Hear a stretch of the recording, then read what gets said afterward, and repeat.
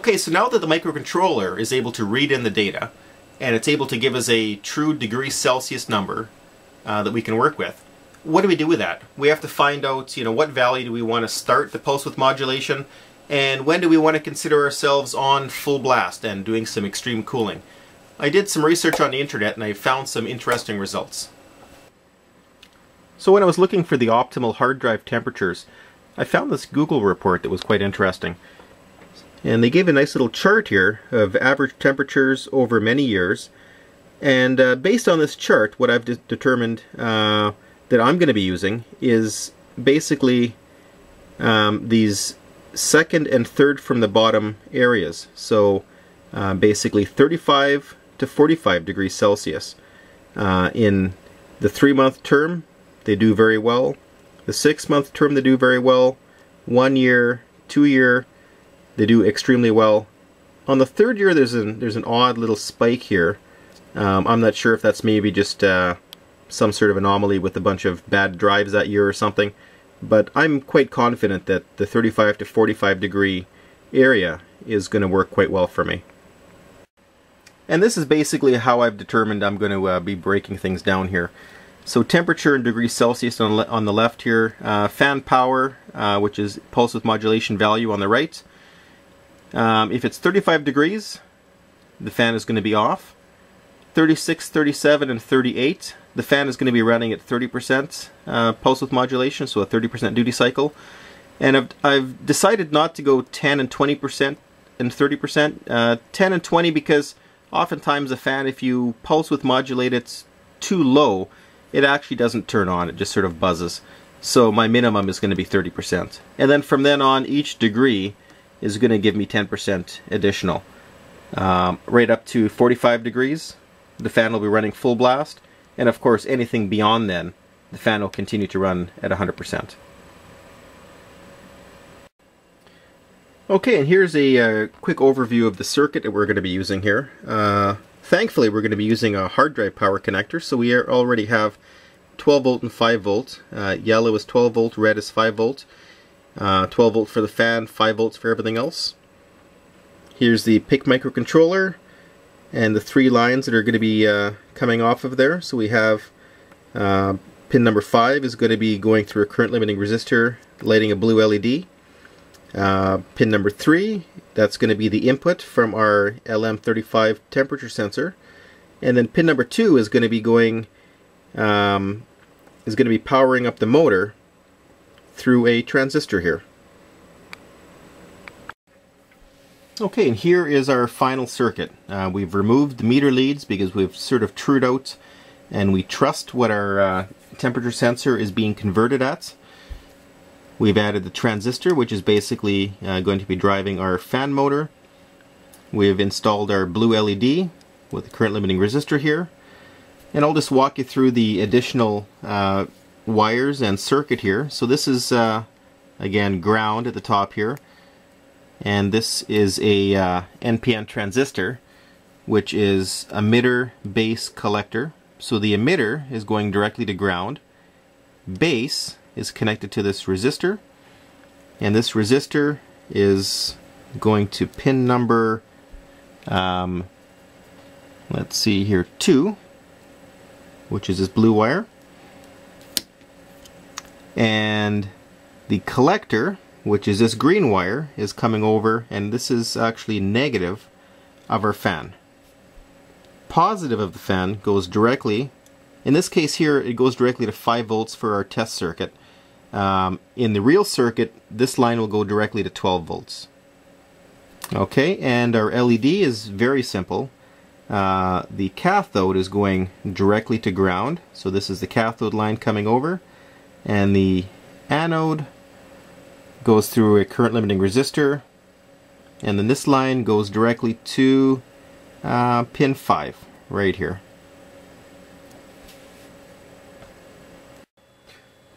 Okay, I actually just did a test a second ago, and in the circuit you'll see there's a small little bypass cap there, a 0.1 microfarad capacitor. I forgot to put it in. Here it is here. It just basically goes very close to the chip right across positive and negative. And especially here, since off the same 5-volt supply I'm actually running a fan, what I found when I was just doing a little bit of testing here is once the fan was being modulated at about 40%, it started actually occasionally resetting the controller. So it was probably, I didn't meter it, but it was probably throwing lots and lots of junk back onto the power supply there. So that capacitor's in, and it looks like everything's running nice and smooth now. Okay, so let's take a look at this new circuit in action. We still have the serial connector enabled, and I've added one extra item here. Okay, so now in addition, I'll just lock the camera down here. Now in addition to the actual raw number that we're getting, this is the analog to digital value, this is the digital value. We have the calculated temperature, 27 degrees right now, and we have the new value, which is the fan pulse width modulation value. So basically this is a value from 0 to 100. It'll actually go over 100, but basically anything over 100 is the same thing as 100. And we can actually introduce some hot water. I'm just grabbing some hot water here in a syringe.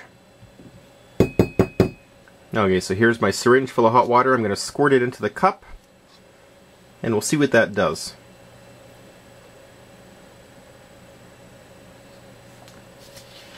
And again, so we're at 31 degrees, and again, we shouldn't do anything until 36 degrees.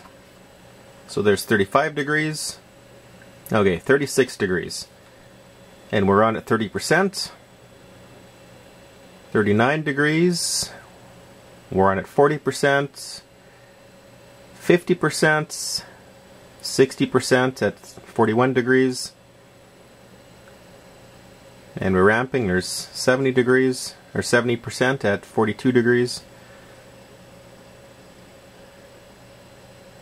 And the temperature is still going up. I'll squirt some more water in there. It looks like we're slowing down a bit. Okay, 44 degrees, 90%.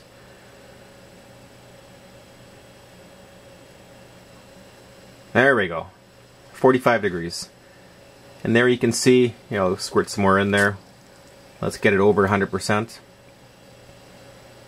So 46 is 110. So it'll just keep counting. Every degree is another 10%. The algorithm that does the pulse width modulation, it doesn't care anything over 100% is just 100%. So it just basically ignores that extra value. So I didn't bother taking it out.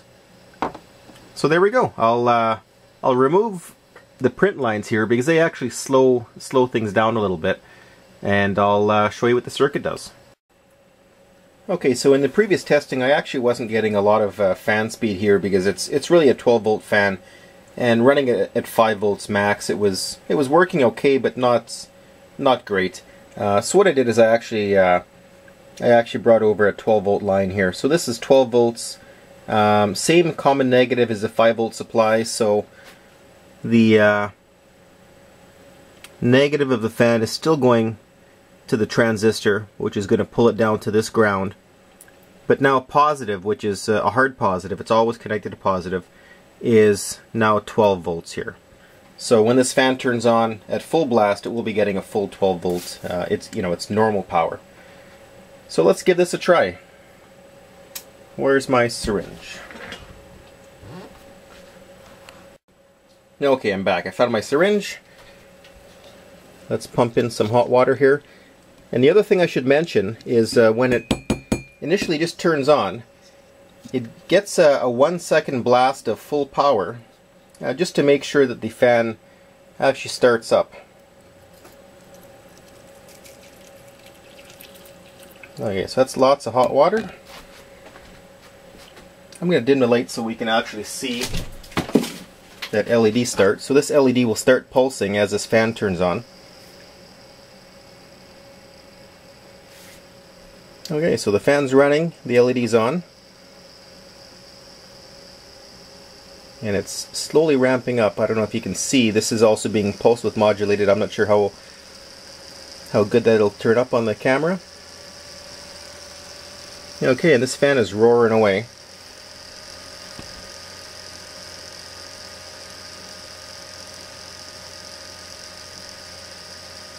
And I think we're running at 100% now.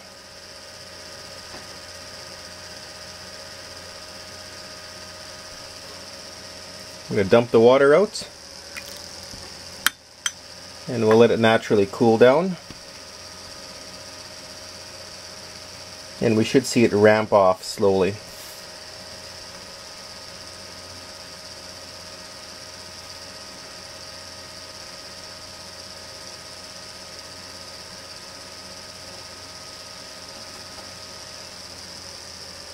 There we go.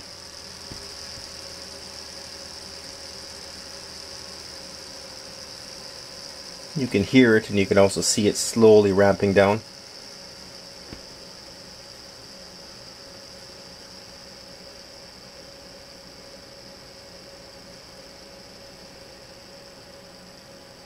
Okay, we're very slow now.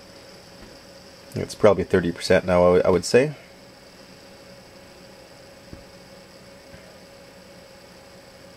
And 30% lasts a while because it has to drop 3 degrees until it turns off out of the 30%.